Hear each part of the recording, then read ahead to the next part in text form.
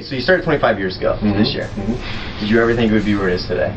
No, I didn't think it would last more than a year. Because I had to fight to get the videos on TV. Everybody said you can't do it. Because I started out on sort of when public access first started. And they said you can't play videos, you can't do this, you can't do that. And I just did it. So you got to break the rules.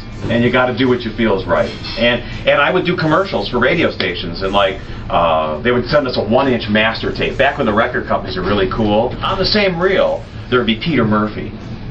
And so I go, nobody's playing Peter Murphy.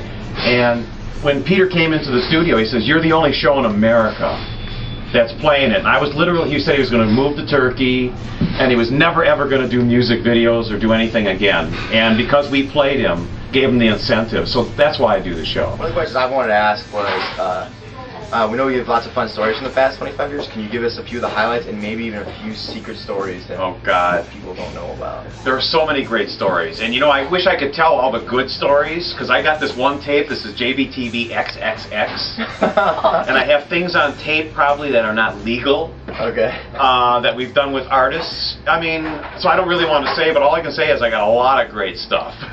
Top 5 crazy stories. Don't have to tell the story, but just tell it. Afghan Wigs, Greg Dooley, Billy, Smashing Pumpkins. Remember the Jim Rose Circus Sideshow? Better from Pearl Jam. Drank bile on stage. This is with Mr. Lifto. Now, Mr. Lifto is this guy that puts things on his penis and lifts these big blocks. We have that on tape. And then Jim Rose did puppetry of the penis. Well, of course, the Cottonmouth Kings. We've had some great times in the studio. Let's just say it was an aroma-filled afternoon of excitement at JBTV. I wasn't sure if this was actually public knowledge yet, so I didn't want to say anything about it. He had mentioned that one thing was you guys were going to go to NBC, and the other was that you guys were going to have your own reality TV show. Well, we've been approached a number of times about a reality TV show. The problem is, reality TV shows go, well, you know, we got to have some tension. Like, while you're interviewing, could you maybe punch them? Maybe you could start a fight, you know. I don't want that camera here, or something stupid.